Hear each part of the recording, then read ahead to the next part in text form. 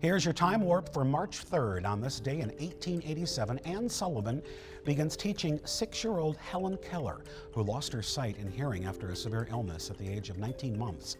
Under Sullivan's teachings, including her pioneering touch teaching techniques, the previously uncontrollable Keller flourished, eventually graduating from college and becoming an international lecturer and activist.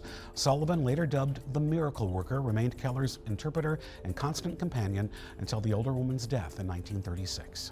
On this day in 1820, after months of bitter debate, Congress passes the Missouri Compromise, a bill that temporarily resolves the first serious political clash between slavery and anti-slavery interests in U.S. history.